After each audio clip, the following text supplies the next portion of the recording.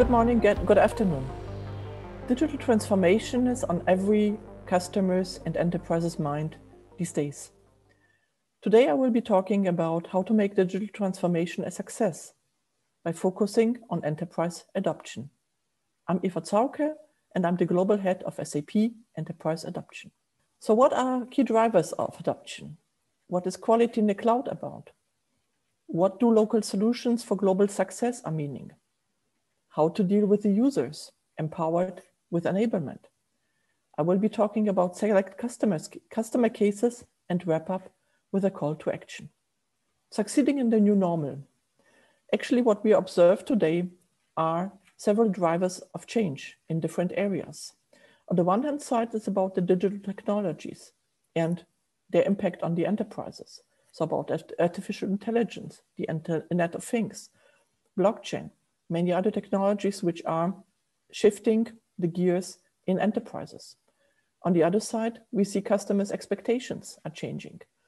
So consumers are most likely to transfer their expectations towards the way they use enterprise solutions.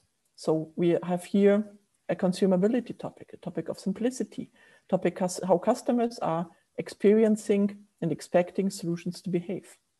On the other side, we see business models are changing to outcome-based, to service-based. So there are several drivers of change which are important to consider. On the other side, we see key trends that are driving innovation across industries. Let me name a few here. I was already talking about innovative business models and the customer centricity, which is important for enterprises to consider. We see industry boundaries blurring. When you consider the automotive industry, you might ask yourself, is this a car manufacturer or a software company or both? We see the complexity with the ecosystem. So the partner of today is also the competitor of tomorrow. So how to deal with that? And actually the changing workforce. Enterprises today have 5 generations of people being employed in the enterprise. Measures of success, they are also evolving. We were considering so far the top line, which is very much influenced by the business model innovation. On the other side, optimization of the bottom line with the operational excellence, with effectiveness and efficiencies. But to make enterprises successful in the future, there's also a third dimension added to the equation, and this is the green line, the sustainability aspects, which are then a triangle to form the success and measures of success of enterprises in the future. When we look at the cloud, and enterprises are shifting to the cloud very rapidly, what does it mean? And how is cloud impacting customer expectations? And on the other side, asks for requirements for customer solutions being enterprise ready, for SAP solutions being enterprise ready. Actually, it's again, the ease of use and experience. It's ease of consumption. Software is available instantly. It's flexible, it's scalable as businesses are growing. And there is an increased time to value, which is important here to realize benefits very quickly. Customers are expecting quality. They expect users to be enabled and work with cloud solutions right from the beginning. We are talking the area of compliance and localization. In the end, it's about user productivity and user satisfaction and the productivity of the user using SAP applications. What does it mean for software being enterprise ready? Actually, customers are having complex environment. So to support this to the best extent possibility, offering the ability to scale, all deployment options, and the topic of integration, that there is a seamless experience as well as integration on the data level, that customers can act on business processes very successfully and very quickly. What is the value creation right now when we look at the digital transformation? And actually the value creation is in the front and center. And when you see here, 60% of organizations are only successful with digital transformation. IT projects capturing benefits, there are only 20% out of them. Actually, it comes to the most extent possible that the effective user adoption with 72% is the most important factor in realizing business value for companies. Let me talk about 3 important aspects to help customers to drive adoption and create value out of the intelligent enterprise.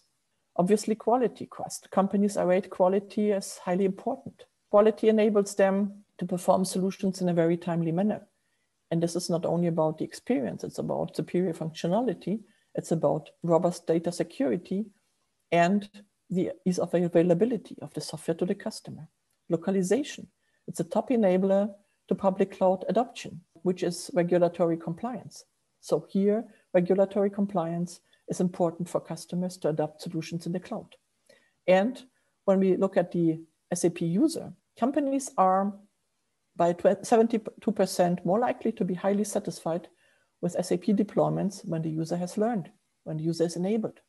On the other side, on average, there are around 50% of improved business performance when people have learned prior to using SAP software and working with the business processes. So these three factors are important to create value along the intelligent enterprise, which comes in several facets. It comes with an integrated stack between the business technology platform, the end-to-end applications in the line of business, as well as the verticals in the industries, paired with experience management and Climate 21, and also focusing on the business networks, which allow companies to collaborate across different line of business with their suppliers and business partners. Let me talk a little bit about the quality in the cloud, because here we see a paradigm shift. And actually we as SAP strive to deliver high quality customer experiences. And we have a pretty comprehensive view on quality. So you see here our quality attributes, which are mandatory for product development. And it starts with the UX consistency. So the consistency of the user experience goes on with accessibility, the functional correctness, the business configuration, security integration, as well as globalization to make solutions available in countries, in the local markets where customers are running their business. It's about performance to allow for scaling. It's about for licensing, operations, and support in the software lifecycle. So along this whole stack of the software, starting with user experience, down to the integration and security, also expanding towards operations and support and software lifecycle. These are important product standards for us here at SAP to consider. And they are considered along the innovation lifecycle. So development, maintenance, and cloud operations, as well as the definition of a product and preparation of the go-to-market. So we are striving for ensuring the quality along the full development lifecycle. When we are talking how to drive quality in the cloud, and our developers are developing software, obviously, to make our customers successful, we are striving actually to build in quality right from the start. So it's called test-driven development. So how we are doing that? Actually, developers are first writing really for a feature a new test. So they begin with writing a test, they write a failing test, they make the test pass, and then refactor. With that, they are proving that the feature is running well, is developed in a good quality, but they consider quality from the beginning. The other aspect is automation, and it goes along the whole stack from a unit to component to integration, as well as then to the user interface, where we try to automate to the best extent possible. On the other side, we are also experimenting with exploratory tests, with chaos testing or chaos theory in testing, that this allows also for risk mitigation and complements the high automated testing here for the cloud solutions, as well as on-premise. An important part of our interaction is obviously with our customers. And here we are using really effective feedback loops to support the fit for purpose dimension in our quality. And there are many ways to interact with customers. And we obviously are performing very well and interacting very well along different ways of interaction. So let me name a couple of examples to you. Customer surveys. Actually, this is about the Net Promoter Score and satisfaction. We are looking at the support metrics, so the number of incidents per customer per week, and also our resolution and response according to the SLA as timely as possible. We have workshops with customers. We have an executive advisory board, workshops on integration. We have, through our regional implementation group, feedback from customers from Lighthouse implementation projects, how they are experiencing the software being implemented at their customer site. And we have a pre-release testing and SAP early adoption care program to cover for both phases, either pre-release or a post-release programs. Let me now move towards local solutions, which are enabling global success of our customers. Obviously, we know that the world is changing. We have a 300% of emerging markets. The growth is here by 2025. When we look at the tax authorities surveyed, 15 of 16 are using data analytics to drive audit case selection. Talking about global taxes, 80% of enterprises state this is a challenge to their ERP. The volume with regards to e-governance has significantly increased in the last 2 years and moving forward to 2025. E-invoicing, you see here the numbers increasing very rapidly depending on countries. And last but not least, the digital transformation. So we see actually two effects out of COVID-19 right now. On the one hand side, you see that 77% of CEOs reported that COVID-19 accelerates the need for digital transformation. On the other side, we see companies, as this COVID-19 pandemic is progressing, we see them asking for more solutions in the area of effectiveness and efficiency. So this is both. On the one hand side, it fuels digital transformation. On the other side, we see that there is an increased need for enterprises to work on efficiency and effectiveness. Let me talk you through a little bit from the perspective of globalization services. So what is the effect of the localization and globalization to the intelligent enterprise? Actually, there are a couple of effects. On the one hand side, we are localizing SAP products, making them relevant in the local market. This means translation. This means application of all regulatory changes and effects you have to cover, or we have to cover for our customers to make them successful in the respective country, as well as globally. On the other side, we are running dedicated solutions to make enterprises performing well as global companies. So there is the global tax compliance. This is the document compliance, where you have to exchange documents with the government or another party, which has to be secure and compliant. Social media integration, SuccessFactors visa and permits management solution. These are some examples of solutions we are offering to our customers to allow for a global run business to be successful. On the other side, we have the industry dimension. Here, to name a few examples, it's utilities for Brazil or transportation management for Russia. So these are localized solutions in the industry space for certain countries and certain customer needs. When we look at localization as a whole, it enables customers to get value of their core business applications across geographies by adapting to local needs. So this is both across geographies and adapting to local needs. And we have areas of business we are covering here. So this is about tax, about digital compliance, it's about HR and payroll, and it's about payments. On the other side, it's about internalization.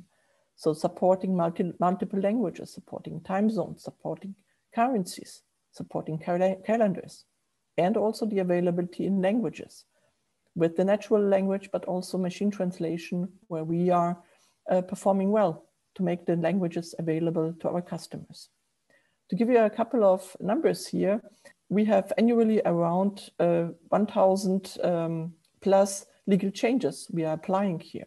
We are operating here, allowing our customers to operate in more than 180 countries. And we are covering for more than 60 languages. We can support our customers to run their business across the globe in the dedicated location as well. When we look at an example for S/4HANA 2020, so any premise and cloud, we see here a pretty remarkable coverage of the standard localization, which is 64 countries. And we have here 39 languages where S/4HANA 2020, the edition 2020 is offered to our customers to enable them to run in countries depending on the local language. When we look at another example, and this is COVID-19, obviously the pandemic has started this year already in March and is going on. So this is an ongoing delivery for us to really allow and implement all COVID-19 related legal changes, which are here in the number of 180 plus for 47 countries. And we are continuing on that path. So on the one hand side, it's really about tax and emergency legislations in the area like taxes or payroll, which has been implemented very quickly by enterprises. On the other side, it's really to ensure the delivery of legal changes to our customers that they can rely upon and have the legal changes implemented in the software at the moment where they need this. When we look at some examples, we have the tax changes in Germany, Estonia, Saudi Arabia. There were a couple of payroll changes. So new absence codes in some countries, new sick leaves, new compensation, new parental leave introduced, new ways to report on people trained. So there are a couple of examples which came with COVID-19, which are relevant here, where we are keen to implement this as timely as possible, that enterprises, businesses, customers are prepared and enabled to run the business successfully.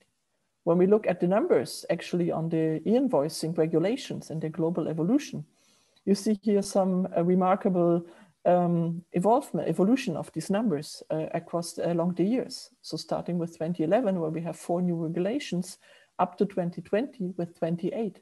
And this is on the one hand side in countries, on the other side in areas of the e-invoicing. So the numbers are exploding or growing very quickly, and also the availability in the countries. Let me give you a couple of other examples in terms of S/4HANA.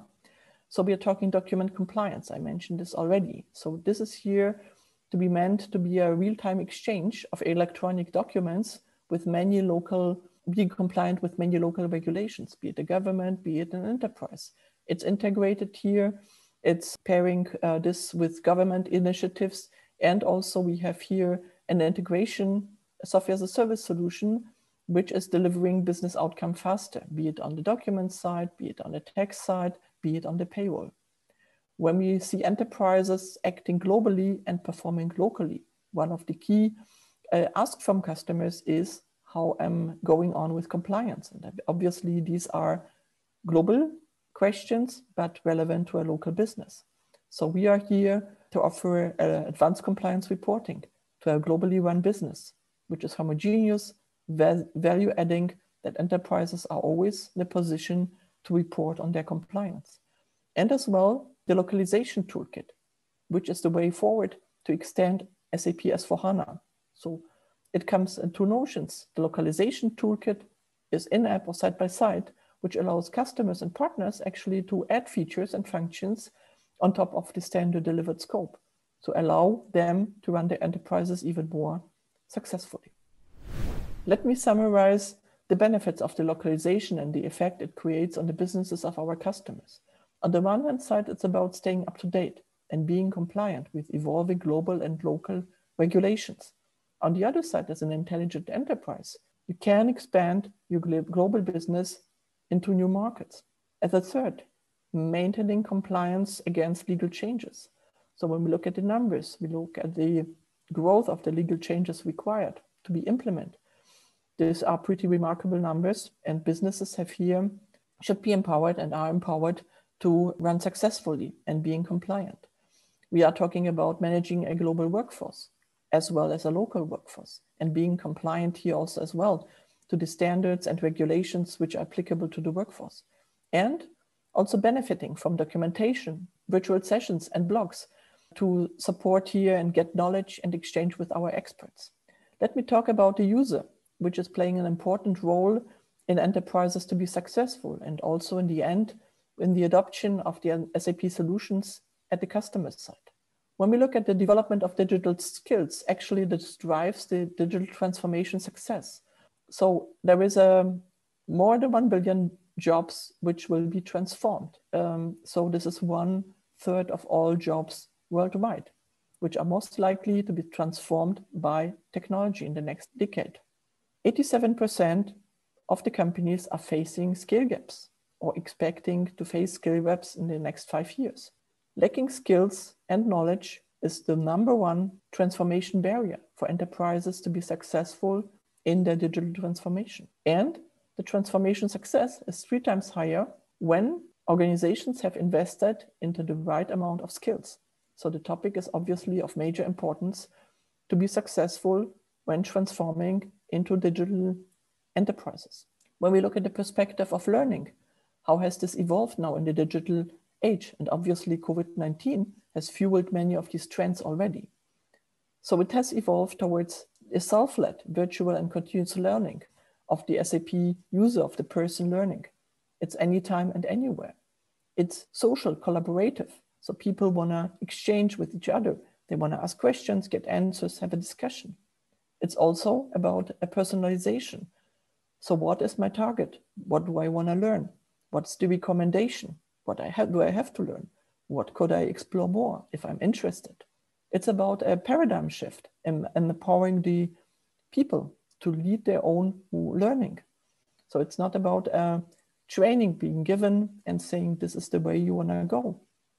It's about empowerment, that people lead their development and the learning by themselves. And actually it's about the user, which should be empowered in the flow of work, not to leave the work context. Obviously, with home offices being very popular these days due to the recent COVID-19, it's actually even more important that the user is empowered and enabled in the context of the work and moves forward while working with the application. And we see different models of procurement and purchasing, so to speak. We see for free offerings, we see subscription based. So this is not a one-time fee we see here for the learning. Actually, when we talk about customers, we see two different use cases. When customers are talking about learning and how they want to enable the SAP user. When you look at SAP software, you already see contextual help. So this is when you click on the question mark, you see the contextual help, which provides already explanations to the user.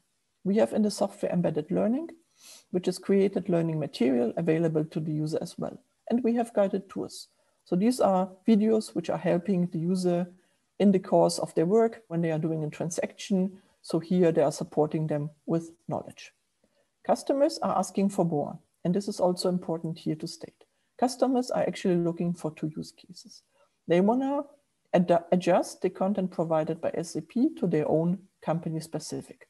This is important as customers have different processes, they have different guidance, they have different regulations, and they have company specific that they are able to adjust the content SAP is providing to the needs of the customer. On the other side, it's about creation of own learning material. And this can be in the SAP context, but this can be also in the area of soft skills or empowerment of the user. What is important here, that we are talking an embeddedness of the learning within the application. So the learning is integrated into SAP products, S/4HANA, S/4HANA Cloud, Cloud Platform, SuccessFactors, Fieldglass, Customer Experience, many other products. So the user gets the enablement while he's working with the application. Does not need to shift and leave the context of the application, and does not need to leave the application as such and go to a training or go somewhere else. He or she can learn within the application where the learning need occurs or where the learning material is provided. Let me talk about select customer use cases. So how companies are taking advantage of our offerings here? What are priority cases? How do they evolve on the digital transformation? What are use cases here? Actually, when we look at a huge multinational conglomerate corporation, it actually reimagined the way people learn. And also, obviously, COVID-19 was here also a huge trigger. So they shifted completely from PowerPoint-based and PowerPoint-based learning being delivered in binders to digital learning with Enable Now for its more than 130,000 users.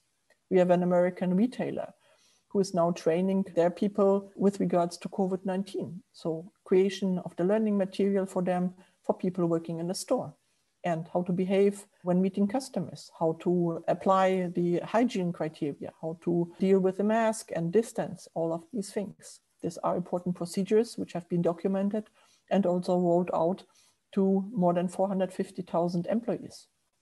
When we look at enablement as a service, so we look here at Capgemini, our first partner in the enablement as a service area. So they create for their customers, and this is an example of Team Assetti, enabled material for the customer to use. We talk Nestle here. We helped here Nestle in Brazil to meet the compliance with Brazilian tax law. And you see here the number of invoices, which is more than 20 million invoices per year. We see Leckeland, a retailer in Germany, which is preparing their people to be successful with the new S/4HANA introduction of S/4HANA. So they have 250 key users, which captured the knowledge with Enable Now and made it available to more than 2,000 users of Leckeland software. Migros, we see here also preparing the user to be successful while the transformation to S/4HANA was done. And we see Sydney Water, another example where they really took care and said at the beginning of the software, when the software is starting to be used productively, so at the point of go live, they wanted all the users to be enabled and started planning and implementing the learning to meet these expectations. Okay, so let me wrap up the session for today. And actually, I would like to summarize the 4 most important points. First, we are talking the quality in the cloud.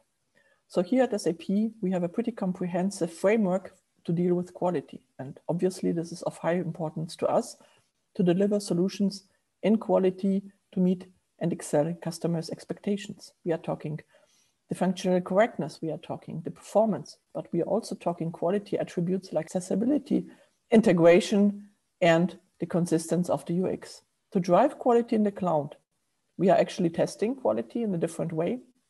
We are doing test-driven development. We are increasing the level of automation, as well as we are interacting with customers in many different ways to get their feedback and also to do the fit for purpose quality dimension. We are talking local solutions for global success. So actually for enterprises, it's very important to stay up to date and being compliant with evolving global and local regulations. What are we doing here and what is here of value to the customer? Actually, we are adapting first SAP software to the local needs. So we are translating SAP software and on the other side, applying all regulations to these local versions. On the other side, we are offering global solutions for global enterprises, considering also their local needs. So we are here talking the area of tax, we are talking the area of digital compliance, we are talking here the availability in different languages, we are talking here HR, payroll, and payments. We are talking here a coverage in more than 180 countries, more than 80 languages, and obviously more than 1,000 legal changes across solutions annually. The SAP user is key to make a digital transformation a success. In the end, the adoption of a software is most likely to be seen by performing by a well-enabled SAP user. So here, our design point is to enable the user in the flow of work, that the user can learn about software, but also about company-specific procedures and everything a company wants the user to learn in the flow of work. Here we are actually offering and considering 2 different aspects. The first is the material provided by SAP, which is the contextual help, the embedded learning, and the guided tours. On the other side, it's important for companies to also create own material to their needs or adjust material provided by SAP to meet really their local company specifics and make them available to the user. When we look up here in the area of value creation and business outcomes, actually for us, it's about that we ensure the value creation for our customers as a part of the digital transformation with a focus on adoption. So customers are supported by us to make the digital transformation a success. And this is for us really the highest priority here. And we are doing this with 3 aspects: quality, localization, as well as the SAP enablement of the user to succeed today and succeed in the future. When you're looking for more innovations and information about TechEd, you see a couple of sessions here I want to also spell out. So these are sessions where it's about integration with the cloud platform, about migration, integration services to multi-cloud. It's about integration of design guidelines and patterns, and also the roadmap of the respective products. So the cloud platform integration suite and SAP process integration software, which is the baseline for our solutions, globalized solutions. They are built upon cloud platform. So please have a look at the sessions and enjoy the material provided there. There's also a couple of websites where you can go for further reading, be it on the SAP globalization services, Enable Now, as well as joining the community and learn about SAP products on our homepage. Thanks for today. I'm looking forward to see your comments, see your questions, and also continuing supporting you being successful wherever you are on your journey to digital transformation. Thanks for today.